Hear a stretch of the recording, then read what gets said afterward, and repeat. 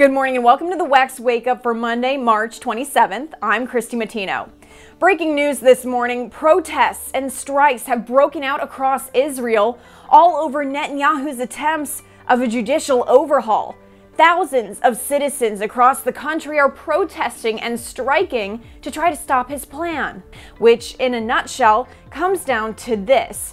Under the proposed plan, Israel's parliament would gain the ability to overrule Supreme Court rulings. Netanyahu has argued the reforms are necessary to streamline the legislative process and prevent judicial overreach.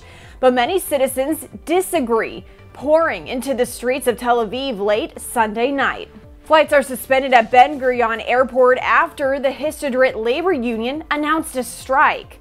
An estimated 73,000 passengers were expected to travel through the airport on Monday. Businesses are also set to join in on the strike. And bowing out, Congressman Khanna is no longer under consideration for the Democratic race for the California Senate. Instead, Khanna endorsed his colleague, Representative Barbara Lee, on CNN's State of the Union this weekend. She stood up so strongly against the war in Iraq. She worked with me in trying to stop the war in Yemen and the War Powers Resolution. And frankly, Jake, representation matters. We don't have a single African-American woman in the United States Senate. She would fill that role. Many progressives had urged Khanna into the race, but he argued the House is the more exciting place to be. This all comes after incumbent Senator Dianne Feinstein, who is currently at home recovering from a case of shingles, said she would not seek re-election. And Trump making a big promise to his supporters this weekend. I will prevent World War III, which we're heading into. The former president said that he will single-handedly prevent the U.S. from entering World War III. That was during the first campaign rally of the 2024 election cycle on Saturday. Trump said the ongoing war in Ukraine would have never happened if he were still president. He is now vowing to end the conflict if he is elected.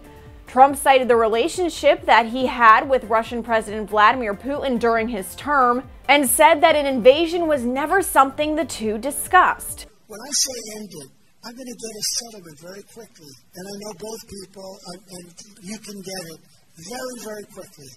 You can only do it through the presidency. But you control the money coming in, coming out. You can get that. I will have that settlement done within 24 hours. Now, the campaign stop comes as Trump faces a possible indictment as soon as next week in relation to a case where he allegedly gave porn star Stormy Daniels hush money back in 2016. And that's the news on the WEX Wake Up. Be sure to follow us online and on social media so you stay in the know of all the headlines turning in politics.